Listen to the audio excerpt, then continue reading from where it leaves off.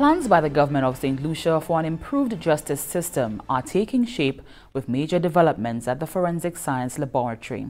Minister for Home Affairs, Justice and National Security, Senator Honourable Hermangild Francis, says significant investments have been made in upgrading the facility and the results have been monumental. A number of high-profile cases have been solved as the forensic laboratory advances in DNA technology. Janelle Norville has the details.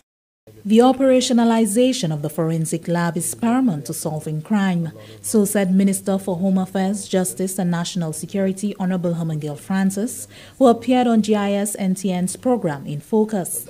He indicated that the laboratory had been closed due to a mold issue, which occurred as a result of poor construction works. The building, having been rehabilitated, is now open and serving its purpose, having brought solutions to two matters. The minister highlighted the importance of the forensic lab.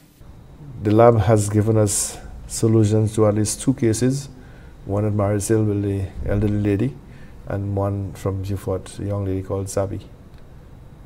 So we have the forensic on that, and it was found out that those individuals were the ones who committed the crime. And this is the way we have to go. Forensic evidence is going to be the way forward. We can't rely on eyewitnesses or persons to come forward, because as a small society, we don't have the capacity for witness protection. We have just a small window of opportunity there.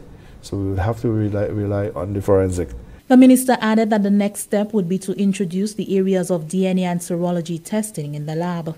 He explained that certified individuals are already employed there, and the government has also committed to providing the necessary funding for the move.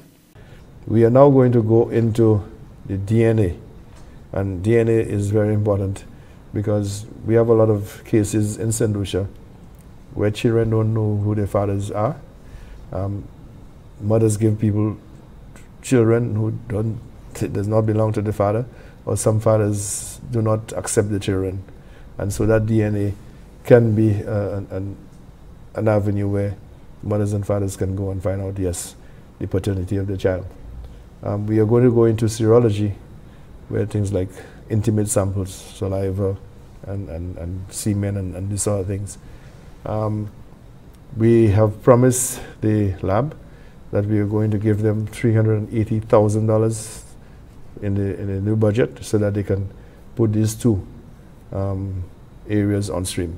Saint Lucia is also making headway in the area of ballistics. According to the minister, the government now utilizes facilities in Bermuda for ballistic testing.